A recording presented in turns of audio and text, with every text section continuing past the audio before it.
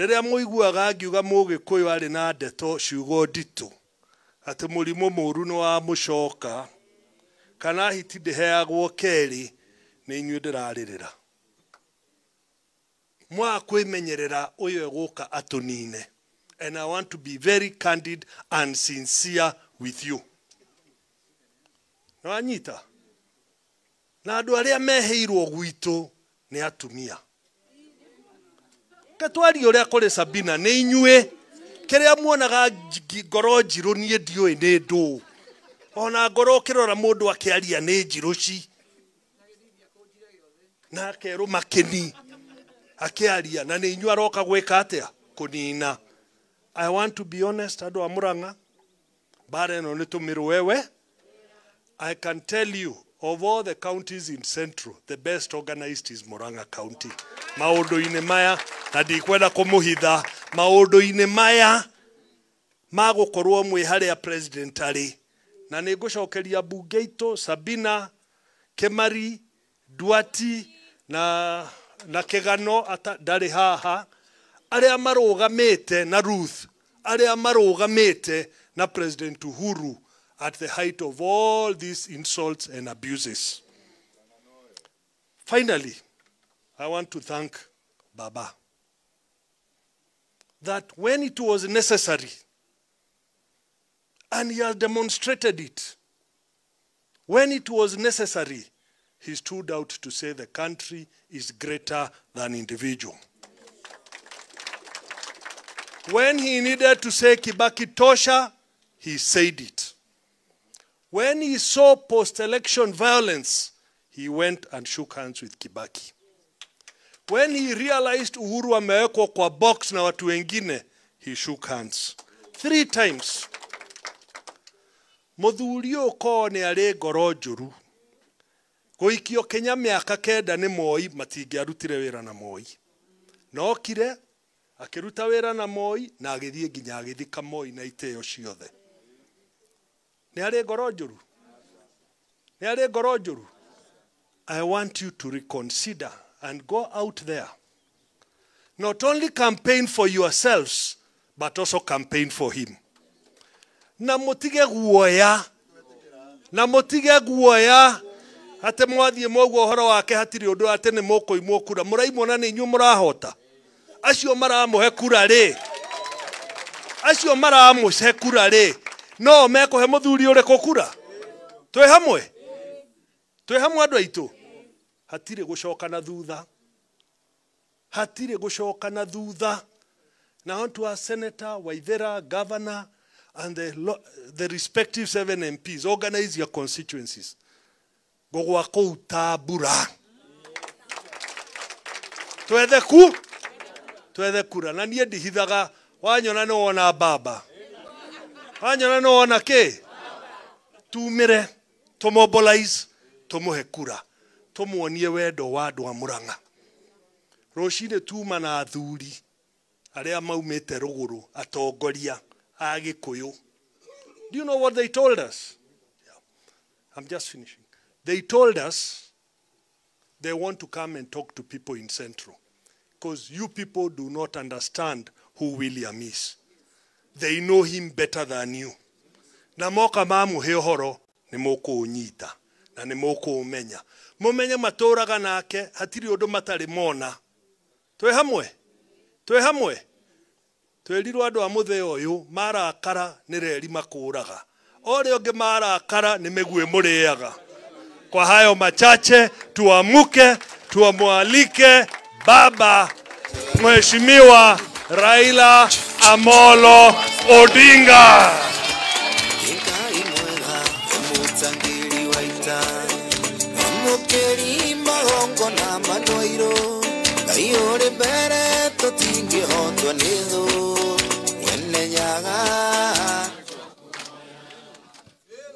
Haya. Haya. Andu wa Muranga muriega. Muriega rengi. Asanteni sana. Naweza kuketi. Tulichokaa sana huko upande ya Kiambu. Tukiongea na wale viongozi wa Kiambu tumechelewa. Lakini wahenga walisema tikawia ufike, sio? Niliamua nilikuja niongee na viongozi wa Muranga siku ya leo. Juu tulikuwa kule Meru, Nyeri. Na baada ya kuzika Kibaki tulilala Nyeri. Keshowe tukaenda kanisani huko. Baadaye tukaenda tukaongea na wananchi. Kisha nikaenda kuanza ile golf. Baadaye tukakutana na viongozi wa biashara wa Nyeri. Na mwishowe tukakutana na macandidates na aspirants wa Nyeri. Jana tulienda huko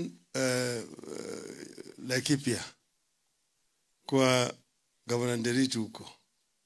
Tukakutana na wale viongozi na macandidate na aspirants. Tukaongea na wao. Baadaye tukaongea na wananchi wa hapo Nanyuki. Kutoka pale tukaenda huko Kutus, Kerugoya. Tukakutana na vile vile na viongozi namna hiyo. Leo tumekuwa Kiambu asubuhi na tumekuja Muranga saa hii. Thursday tutakwenda huko Nyandarua, alafu tutamalizia Nakuru. Maana yake ni nini? Nataka nikutane na viongozi ambayo wameteuliwa kama wa candidates wa chama cha Azimio. Na mimi nimekuja hapa sio kama kiongozi ya ODM, nimekuja hapa kama Azimio candidate. Sasa kule kwa kitaifa ni mimi. Last time mlikuwa mnasimama hapa, Uhuru ndiye alikuwa candidate wa Jubilee. Sasa Uhuru wa sasa ni baba. Sasa sisi kama Azimio tuko na macandidates kuanzia MCS, kuingia MPs, kuingia women rep, senator, governor, alafu rais. Sawa sawa? Sasa kwa hivyo nyinyi ndio ni foot soldiers wangu hapa. Okay? Ndio sababu na mmekuja tuliona vizuri. Sasa tunasema tunataka hapa kwa county ya Muranga tuwe na kamati, na ni mzuri nimeona wale viongozi ambao wametembelewa pale na rafiki yangu ametambua hapa. Nataka kuambia nyinyi nyote asanteni sana kwa kujitokeza kufanya pamoja na sisi. Sasa kutoka hapo kila constituency tunataka kwa iwe na kamati. Alafu kila ward tunakuwa na kamati. Sasa natoka kule kwa ward naingia kwa constituency, inakuja hapo kwa county, na county inakuwa inawasiliana na Presidential Campaign Secretariat ambaye executive director ni Bwana Tuju. Bwana Tuju huyu yeye alikuwa wa Jubilee. Sasa tumeweka yeye kwa Azimio. Sawa sawa? Kwa hivyo tunataka namna hiyo. Na tunajua hii mambo ya campaign ni vita. Vita mpaka uwe na wanajeshi, na wanajeshi mpaka wawe na silaha. Wawe na bunduki na risasi.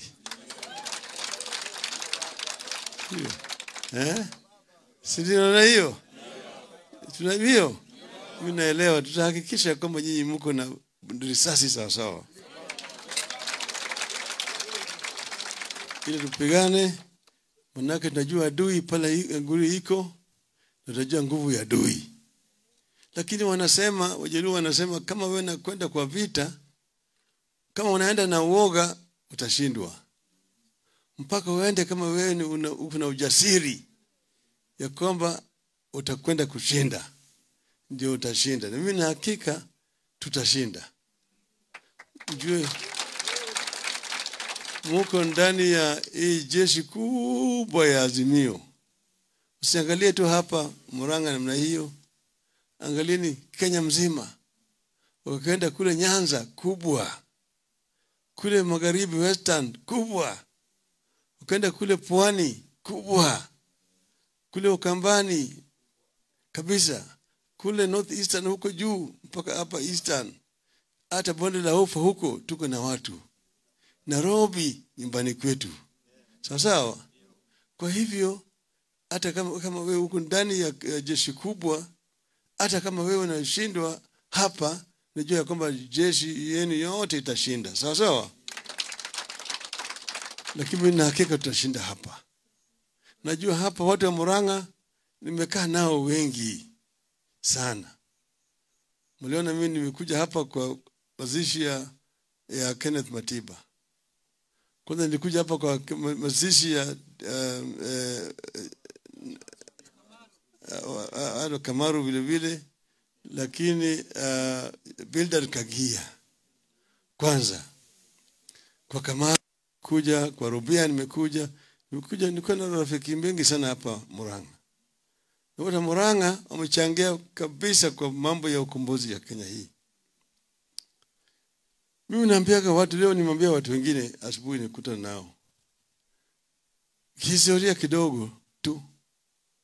Ati wale ambao walianzisha siasa ya ukabila Kenya hii ni wazungu.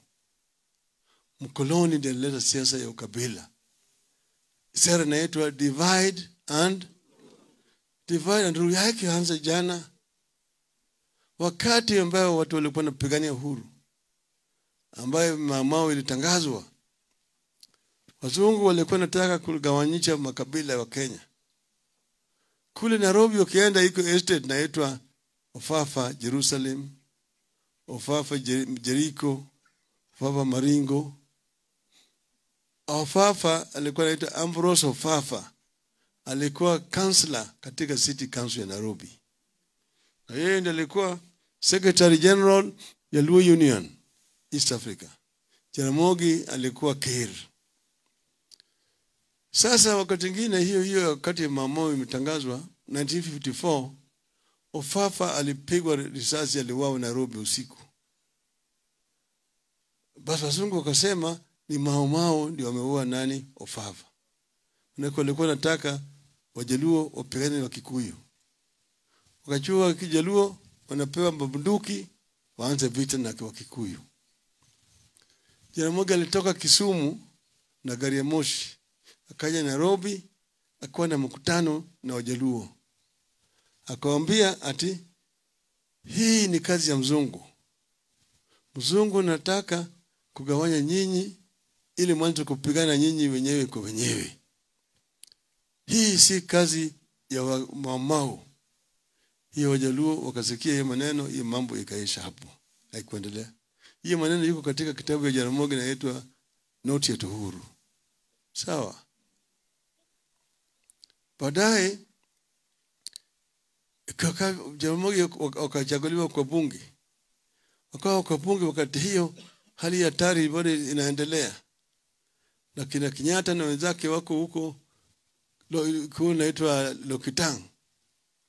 Jaramogi akasema kwa bunge ati in the heart of the hearts of the African people, Jomo Kenyatta and all those who were detained with him were and are the true leaders of our people. And their continuous detention by the colonial government offends the conscience of our people. Jeremia Nyaga alikuwa katika hiyo bunge. Alikuwa anawaambia sisi ati wakati Jaramogi alitaja haya maneno, hata sandano kama naanguka ungesikia. Wazungu wanasema Mau. Jaramogi ameandika kwa kitabu yake. Walifikiria kwamba atashikwa siku hiyo. Hakushikwa. Sasa keshoe wazungu ambao wa Afrika walikuwa 14 ambao walikuwa wabunge na yeye, wote wanikanya mambo ya Jaramogi. Masinde Muliro peke yake aliunga yeye mkono. Bwana Julius Gikonyo Kiano alisema ati mimi napinga mambo ya Jaramogi. Kenyatta and co were leaders at that time, but they were not elected by anybody. We are the ones who have been elected, therefore we are the leaders now of our people. Jaramogi alikuwa amefutwa kwa bunge siku hilo, akatoa press statement.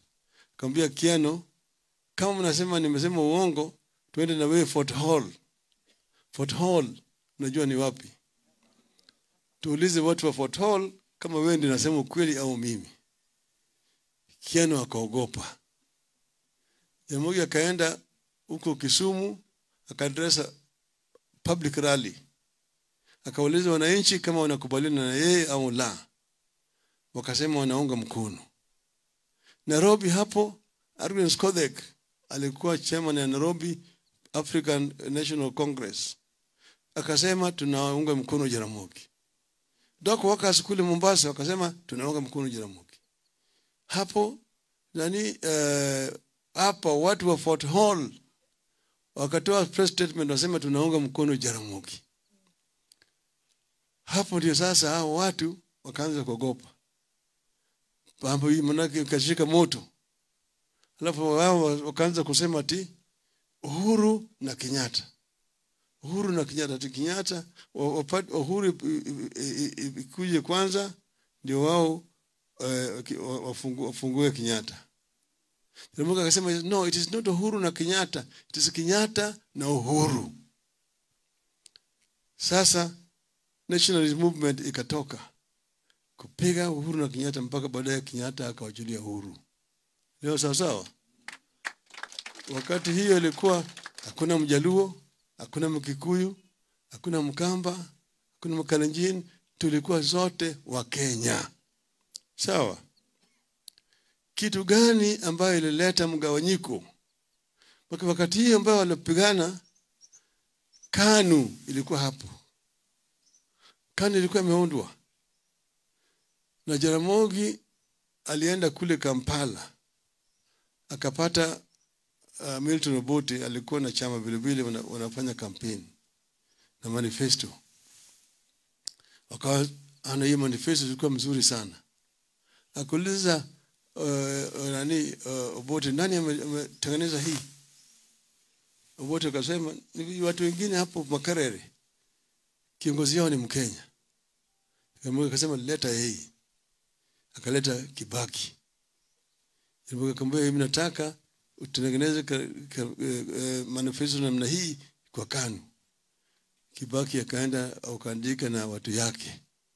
Hiyo nimekuwa manifesto ya KANU tangu wakati huo mpaka juzi.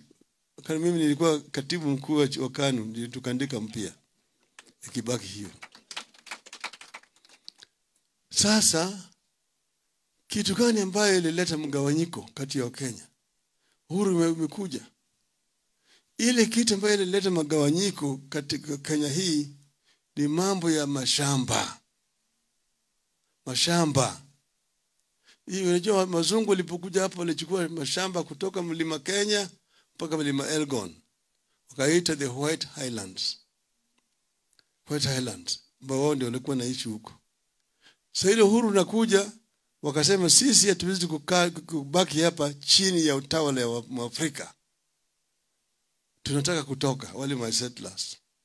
Wakasema wanataka mashamba yao inunuliwe. Serikali ilikuwa haina pesa. Sasa wakasemekana serikali ya Uingereza akasema watapatia mkopo serikali ya Kenya itumike kununulia mashamba yao wazungu. Hiyo ndio ilileta mgawanyiko. Wengine wakasema ndio tuchukue pesa hii tununue mashamba. Hiyo timu ilikuwa inaongozwa na Tom Mboya, Gikonyo Kiano, Charles Njonjo, Njoroge Mungai na James Gichuru. Wengine wakasema kwa nini tununue shamba yetu? Walichukua kwa bure, wamelima miaka 60. Kama ni kitu yoyote inatakana wao ndio watulipe kitu. Sisi tununue shamba yetu. Hiyo group ilikuwa inaongozwa na Jaramogi na Bildad Kagia na Paul Gay, J.D. Kali na Chingoneko. Sasa hiyo ndio ileta mgawanyiko. Kenyatta alikuwa katikati. Akaenda pande hii niko na nyinyi. Akaenda pande hii niko na nyinyi. Wale settlers wakamchukua Wakamalika kule mkutano Nakuru, wakamwofa yeye shamba, baadaye sasa wakamconvince yeye. Ile statement ambayo angekuwa angesoma akawacha. Sasa kule akasema reconciliation, suffering without bitterness, forgiving but not forgetting.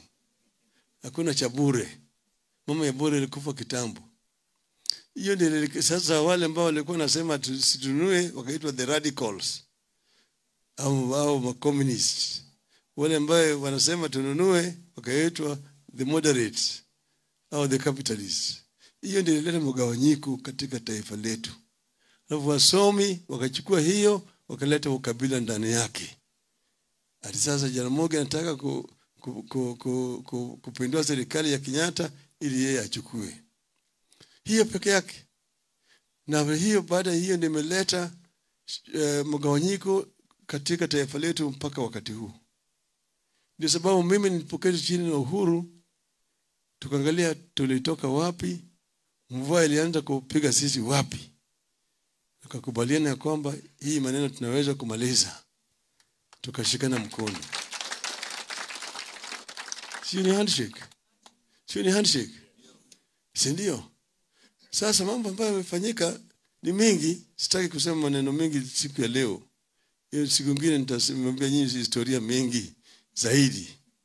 Lakini tulisema tunataka kuunganisha Wakenya wote pamoja. Wawe kama kitu kimoja, ndio tunaweza kutekeleza ile ndoto ya uanzilishi wa taifa letu. Na hiyo ni maana ya azimio la umoja. Azimio la umoja, tuketi pamoja. Kama tuko pamoja, hakuna kitu ambacho anaweza kushinda sisi. Tutashinda kila kitu. Lakini nyinyi mjue ya kwamba kumekuwa na shida mingi hapa. Ile KANU ambayo ilileta uhuru ilivamiwa na KADU ambayo ilikuwa inaungwa mkono na wazungu. KADU ilivunjika ikaingia ndani ya KANU wakachukua. Wakati mwingine chairman ya KANU ilikuwa yale ambaye alikuwa chairman ya KADU. Secretary General namna hiyo. Treasurer na kadhalika. Na hii mnajua wakati mzee amekufariki shida ambayo imepatikana. Wale watu wote ambao walikuwa ndani huko walitolewa. Njonjo ambaye alikuwa anasema Nyayo Tosha alikuwa msaliti. Kibaki alitolewa akapigwa teke akaa huko nje. Matiba alipigwa teke. Robia alipigwa teke. Sisi tukakutana nao kwa upinzani. Na wale ambao walikuwa wameanza kufanya biashara, wengi walikutoka hapa Muranga. Biashara yao yote ilipigwa mnada. Si mnajua haya? Lakini Raila ambaye alikuwa anakuja alikuwa ni kama farasi tu ambaye anaingia kwa hema. Atio joto mingi sana. Ukaambia hema ni kidogo, wacha niingize kichwa peke yake. Ingine wacha niingize na shingo. Hapa na nundu. Alafu matako. Akaingia ndani ya hema akamwambia jamaa, unajua hii hema ni kidogo. Haitoshi wewe na mimi. Toka. Kapigwa teke katolewa huko. Siona hiyo. Hayo ni maneno ambayo na yule alikuwa mpole sana. Sasa huyo ambaye anakuja anaanza kutoa matusi hata kabla hajaingia ndani ya hema. Huyu. Tumeona huyo. Anatoa matusi hata hajaingia ndani ya hema. Akiingia ndani ya hema je? Mpaka jihadhari. Mpaka mjihadhari na mimi na hakika kuungana pamoja tutaweza kufanya. Sasa nataka kuambia nyinyi tuko katika azimio la umoja. Azimio la umoja ni mseto ambaye imeunganisha vyama 26. Sasa hizi zinaitwa coalition. Na kuna coalitions mbili. Pre-election coalition and post-election coalition. Pre-election coalitions inafanywa katika presidential systems of government, utawala ya kiraisi. Lakini post-election coalitions inafanywa kwa parliamentary systems of government. Pre-election coalitions inafanywa ili kuunganisha kura, to consolidate the votes so that you can win the presidency. That is when you form a pre-election coalition. Post-election is parliamentary. Parliamentary system, kila chama inasimamisha watu. Kusimamisha watu, alafu baada ya uchaguzi wanaangalia kama kuna chama ambaye imepata viti ya kutosha ya kuunda serikali peke yake, wanaunda. Kama kuna yeyote ambaye amepata viti ya kutosha, wanaanza sasa kufanya negotiations. Inakuwa inaitwa horse trading. Wewe kuna viti ngapi? Niko na viti kadhaa. Wewe na ngapi? Tukiunganisha hii na hii labda tunatosha. Alafu yale yanatoa masharti. Tunataka waziri ya afya. Nataka waziri ya fedha. Nataka waziri ya ulinzi na kadhalika. Nafanyika namna hiyo. Sasa hapa kwa sababu tuko na presidential system of government, ni sababu tunafanya mseto hii ya azimio la umoja. Lakini sasa vyema hazina nguvu kila mahali. Hata kwenda Uingereza kuna area ambayo inaambizwa ati Tory safe seats and Labour safe seats. Amerika ukienda kuna eneo zingine zinaitwa ya Democrats na GOP, yani Republicans. Kwa hivyo unaona kama hapa sasa utaona ODM hajashamisha watu wengi hapa. Hajashamisha watu eneo hii ya Central, sio? Na kule Nyanza vile vile Jubilee hajashamisha, hata kule Western, hata kule Pwani. Sawa? Lakini kuna eneo zingine ambaye tunasema ni no man's land. Ngine sisi tunakubaliana ati hata kila chama kinaweza kusimamisha watu hapo, hakuna kitu tunapoteza hapo. Lakini kuna eneo zingine tunasema pana. Sisi tunagawanya kama Nairobi kuna constituencies seat 8 ya Jubilee, 8 ya ODM, 1 ya Wiper. Hata MCAs tumegawanya 43 Jubilee, 42 ODM. Sawa? Ili tusigawanye kura huko.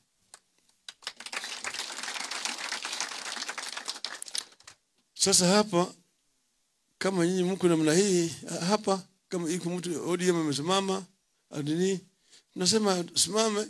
Hata mtu ya naka Kenya, hata mtu ya Wiper asimama.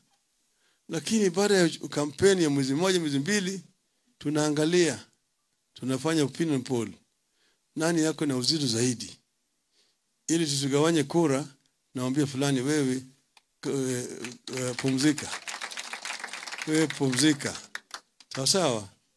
Sasa tuache mtu mmoja aendelee mbele, sio? Sasa nyinyi ni wanajeshi wetu wote.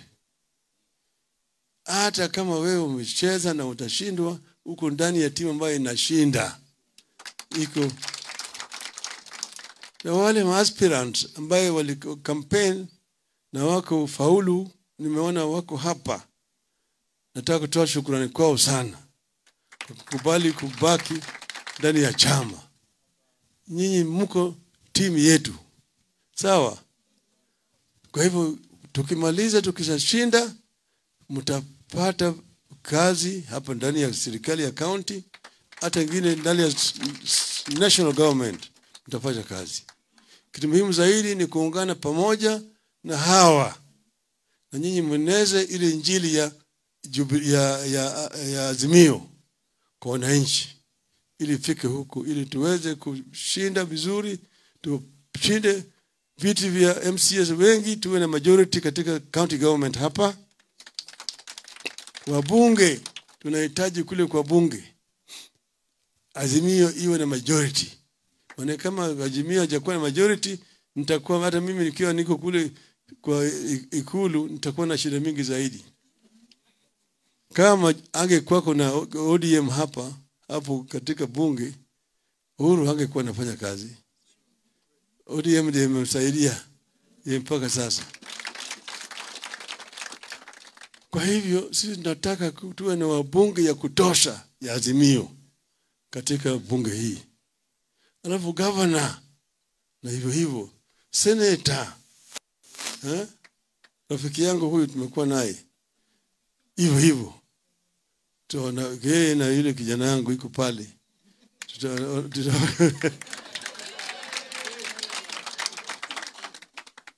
Sawa. Kwa hivyo mimi nataka kumaliza kuambia nyinyi ati nyinyi mko na jukumu, mimi niko na jukumu yangu. Na mimi nitarudi kutembea na nyinyi. Kama nyinyi mtachemsha kiwanja sawa, mtayarisha vizuri, mtakuja. Na tutaenda constituency by constituency. Sawa. Na vile mimi nimesema, nyinyi ni wanajeshi na mtakuwa na silaha na risasi vile mtakuwa nayo. Sawa. Sasa ile niko nayo kidogo niko naye hapa, mtapata siku ya leo. Ile kidogo tu ya transport na ile ya chai peke yake. Sawa. Ile ya baba.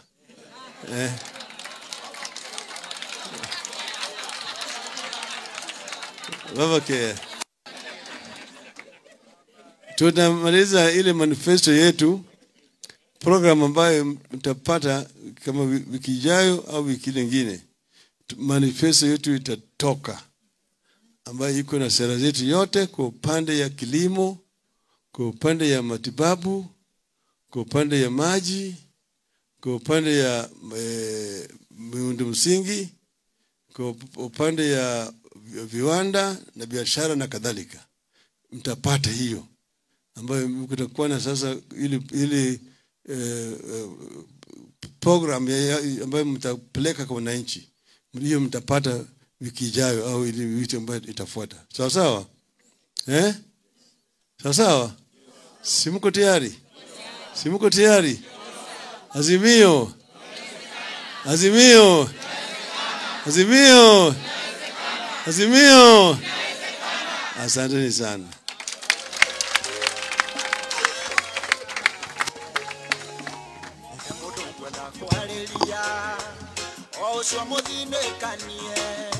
Asante sana.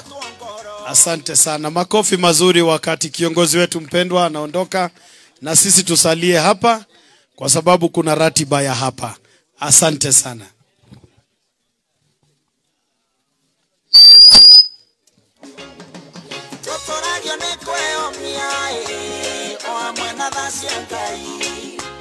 Eno debe kwenda modo